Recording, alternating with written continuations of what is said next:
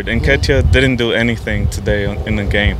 So I don't understand why he got to play the 90 while Jesus had chances and was in better positions. Yeah. So I think he messed up on the subs. But we also don't have that many options, to be honest. Transit TV, welcome to Reggie Football Show. We're here at the Public House Heights. I call it the Emirates in Houston. We just finished watching Tottenham come to the Emirates and go home with a draw, 2-2 draw. Arsenal took a lead.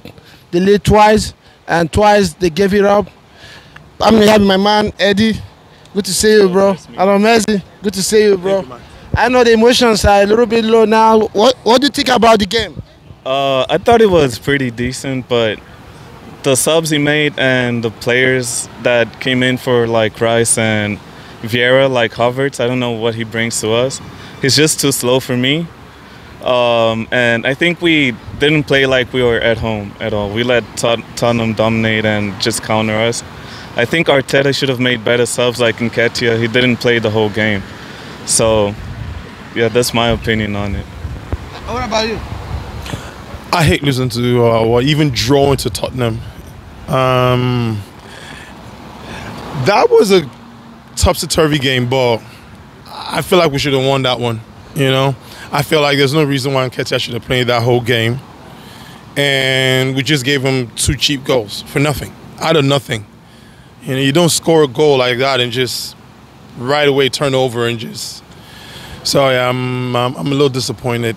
Really, really disappointed. Yeah, well, yeah, I'm with you guys on this one. I really feel distraught because, like you said, in a big game like this, you don't give out cheap goals. And Jorginho, with his experience, should have known what to do with that ball. Get rid. If you don't know who, if you don't have an option, just get it, and then we'll resettle.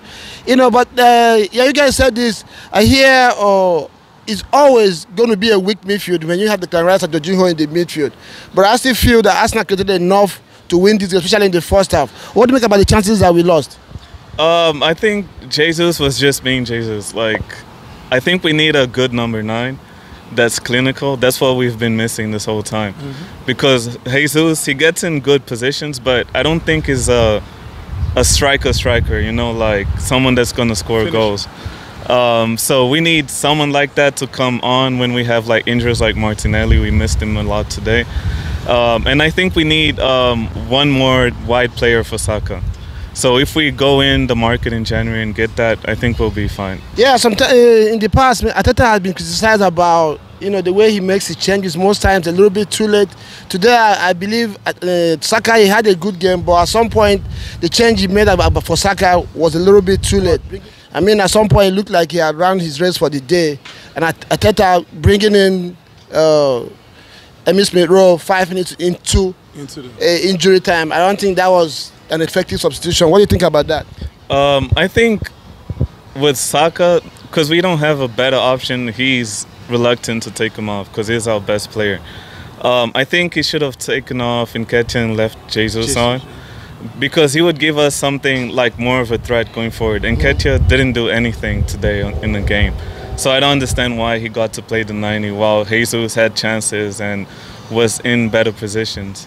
Yeah. So I think he messed up on the subs. But we also don't have that many options, to be honest.